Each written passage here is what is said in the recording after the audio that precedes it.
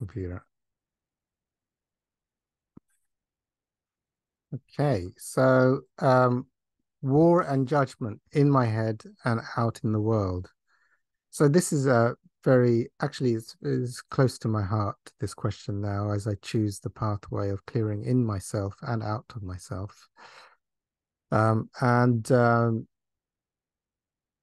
So lesson 14 of A Course in Miracles gives clear instruction that the illusions that take place, some of them are my personal illusions. They're just things that I believe in, which create my self-illusions.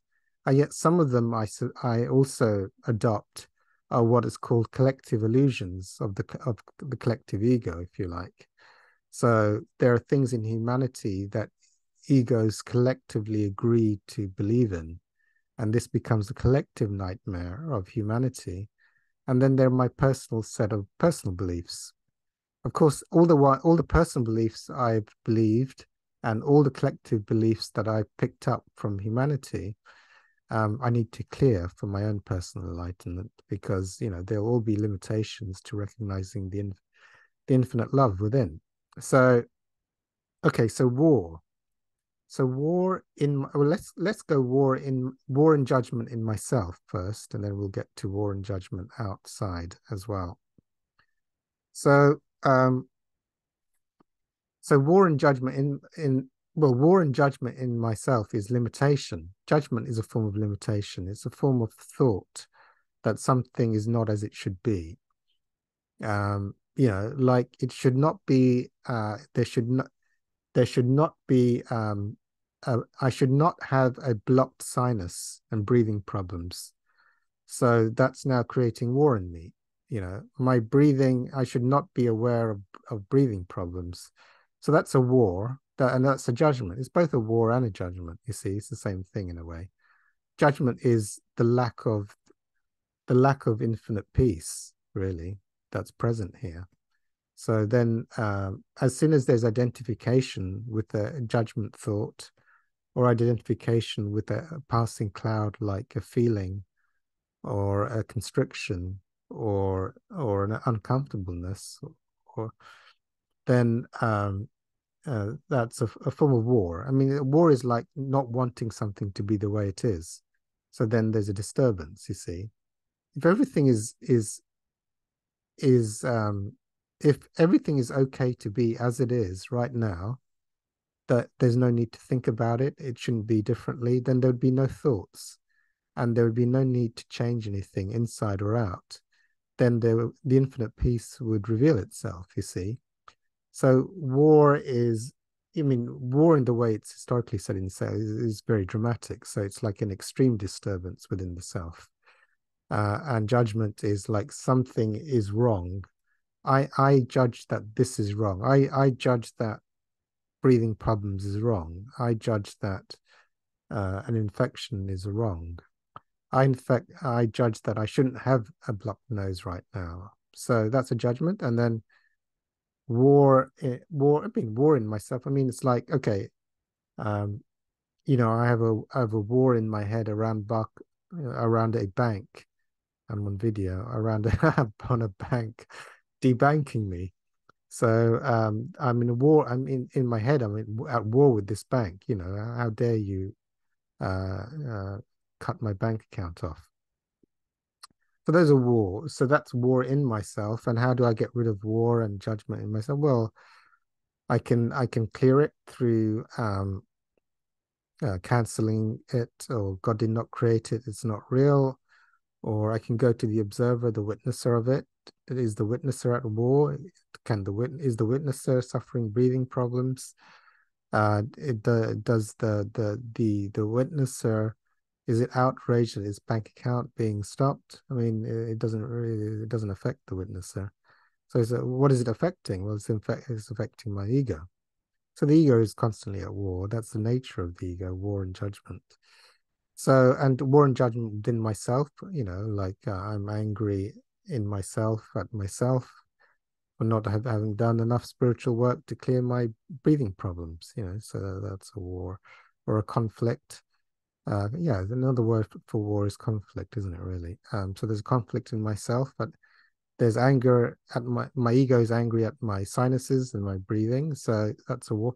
So how do I clear that? I mean, whenever you let go of something through cancellations, through God did not create it, through going to the witnesser, whenever you release it and let it be, then it disappears. You see, when there's no juice, when the ego has no juice, no payoff out of a thing, then you don't see it. You see, like, let's say I was angry at, let's choose some non-charged topics. There are some charged topics in the world, but let's say I was angry whenever it rains. I'm angry at the world and whenever it rains.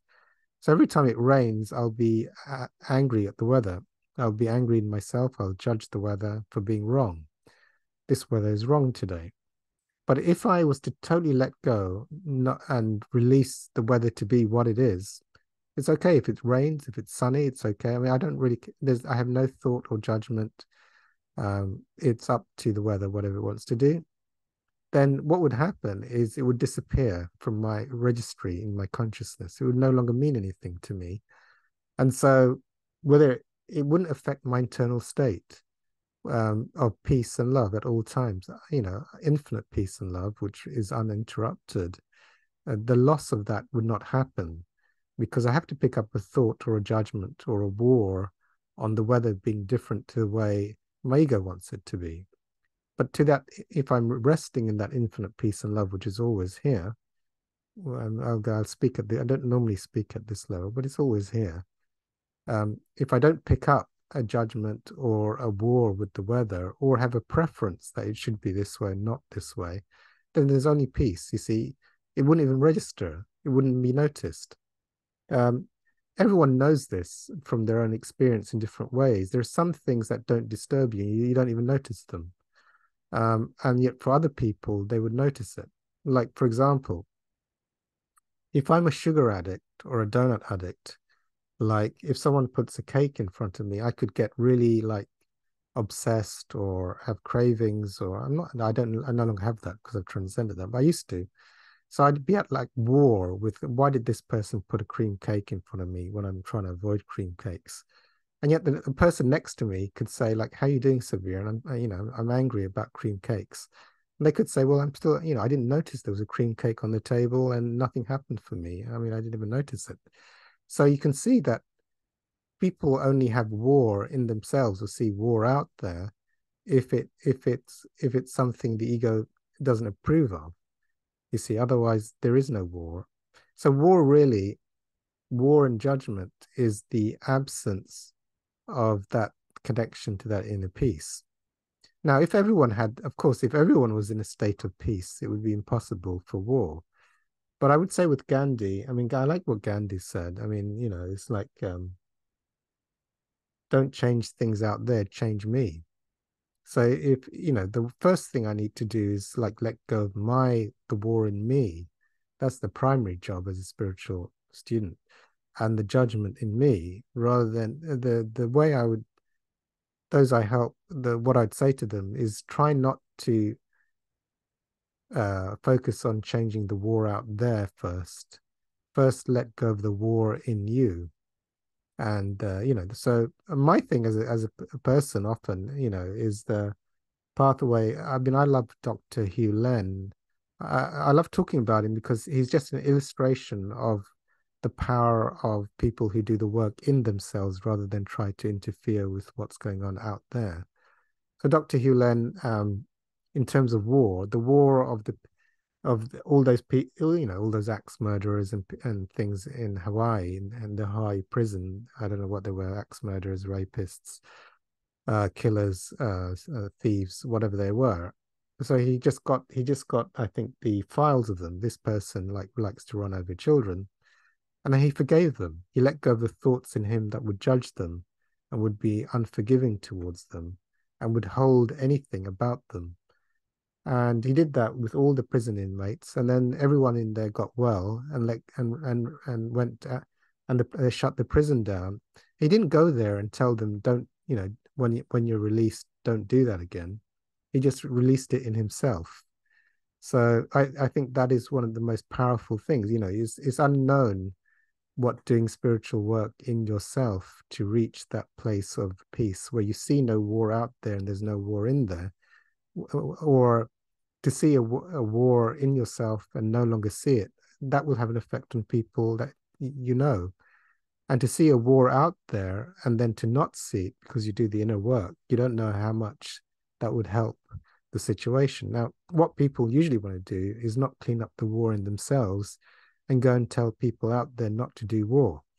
For me, that doesn't, that usually creates more problems because you haven't cleaned the war in yourself and you're trying to control other people when there's no peace in yourself. So for me, that's usually the worst way of doing it. Actually creates more war.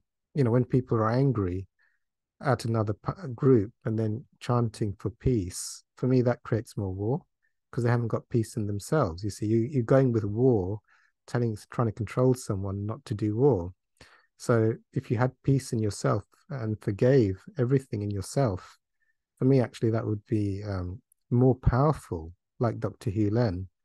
Forget, I mean, see the war in the world, but clear it in yourself, which is the pathway of the mystic, you see.